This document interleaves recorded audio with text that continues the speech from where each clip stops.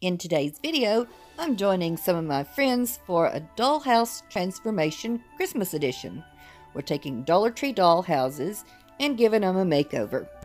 This is being hosted by my friend Melissa, and other people joining in are Marjorie, LaParsha, Aunt, Becky, and Jackie. So, my first inspiration piece is this clip art from Graphics Fairy. Isn't that sweet? First thing I did was spray painted the house and the roof with this spray paint in the top left corner.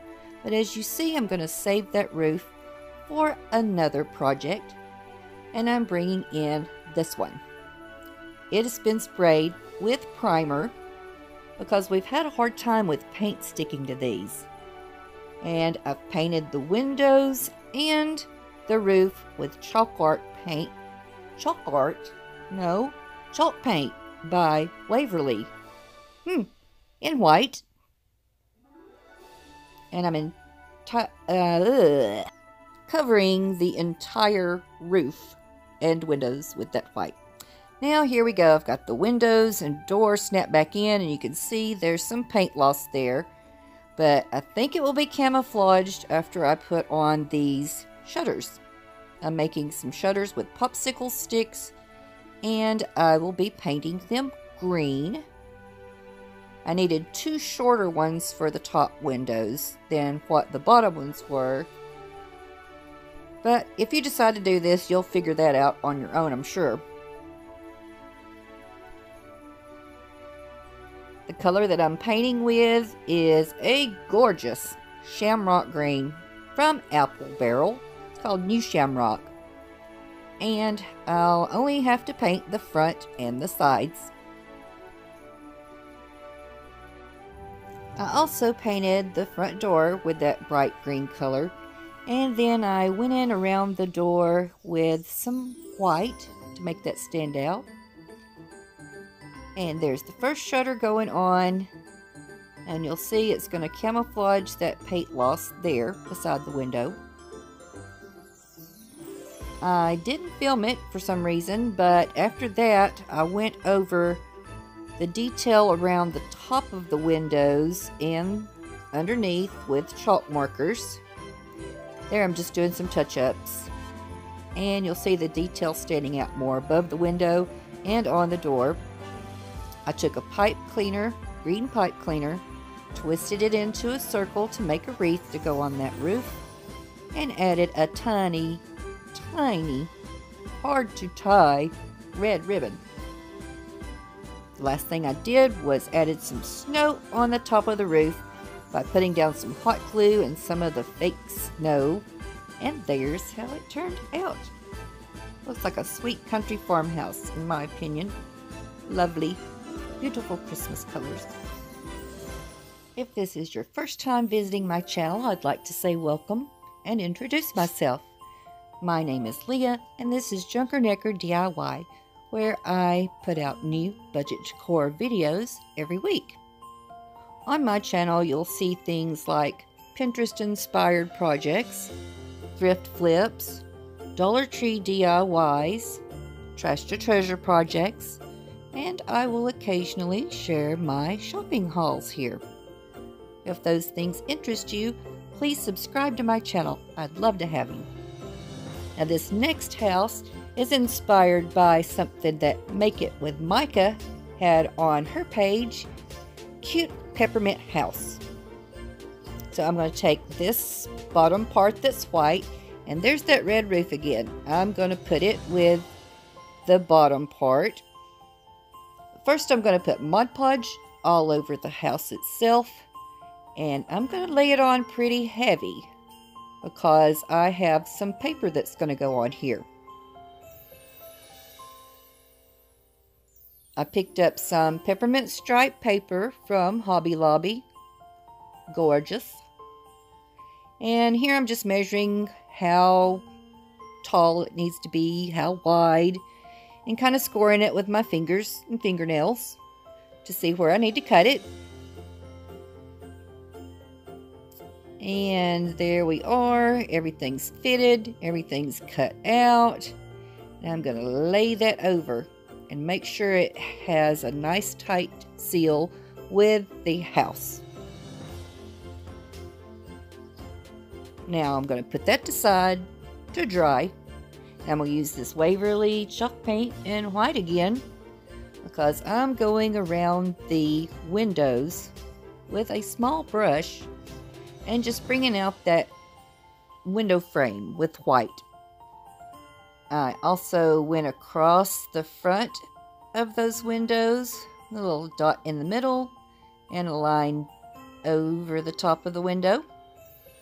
And now I'm going to just put some squiggly lines on the top of those. I think they're called dormer windows. Anyway, that's what I'm doing here. And then I'm going to paint every other section on this part white.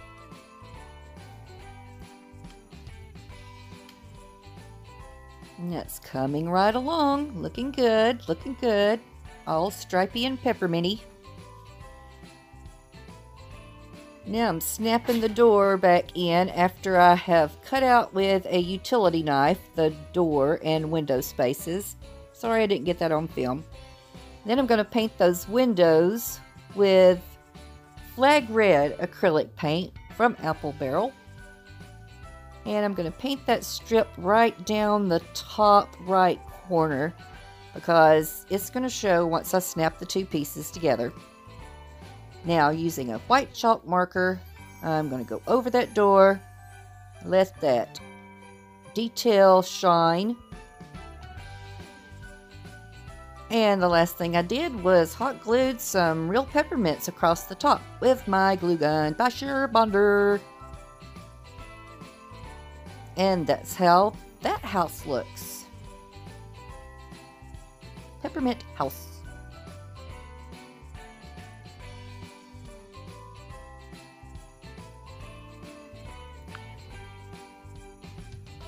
This next house was inspired by, well, gingerbread houses. You see them everywhere this time of year. And I'm going to do my own version of the gingerbread house using this style house that has the purple top, pink bottom. I'm using the color Nutmeg Brown and covering the entire house and roof with the Nutmeg Brown. Now, for some reason, the purple color held the paint better, but I had to put a second coat on the pink part. Go figure. Anyway, here I am putting on that second coat right now.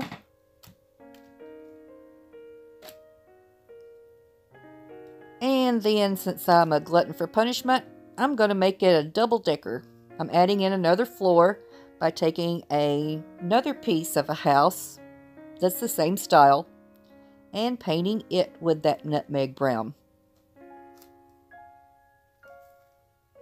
So now I've got all these bright, beautiful colors lined up that I'm going to be making faux gumdrops on the roof with. And I'll tell you in order what they were, and I'll also list them in the descriptions in case you would like to find the same colors yourself. This pink color is called Fuchsia.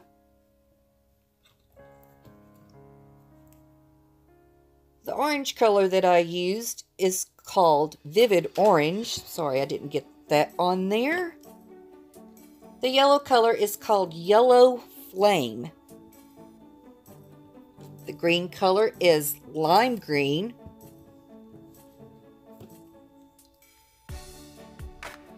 Then I'm going to use a blue color called Calypso Sky.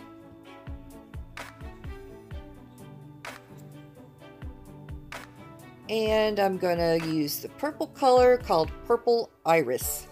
These are all Plaid brand paints, and they're either Apple Barrel or Folk Art. And I'll also put that in the descriptions below. Now that I got all the dots on the roof, I'm just doing some more of the detail. I really love this bright green, so I'm coming in with bright green on that hump. I don't know what it's called. A weird dormer. Anyway, I did the spindle looking things also, and yeah, guess who messed up their wet paint? I did. to get the two to go together, I had to trim off the little bracket things on the top of the bottom house. Added a good amount of hot glue. Stuck them together like so. And getting out some straws because I'm going to use those like peppermint sticks on the sides and across the roof. You'll notice that I left the windows and doorways white because it looks kind of like frosting on a gingerbread, I suppose. I cut some pieces of those straws to fit on the sides. And I glued a piece of the straw across the top. And I also covered up my boo-boos where I messed up the wet paint with some more sticks at the bottom. I put a real peppermint in the top of that little dormer whatever window, and yeah, there it is. I'm super happy with how it turned out. I just hope nobody goes out of that top door because it's a door to like a cartoon. Anyway, there's all three of my houses. My gingerbread, my peppermint house, my red and green and white farmhouse. And there I remembered to put my little Christmas trees in there with the houses that I got from Dollar Tree. So yeah, all in all, I'm happy with how they turned out. And I hope you liked this video. Be sure to check out the playlist with the link below in the descriptions. And also visit Melissa Makes It DIY's channel if you're not already familiar with her. Thank you so much for watching. Until next time, bye-bye.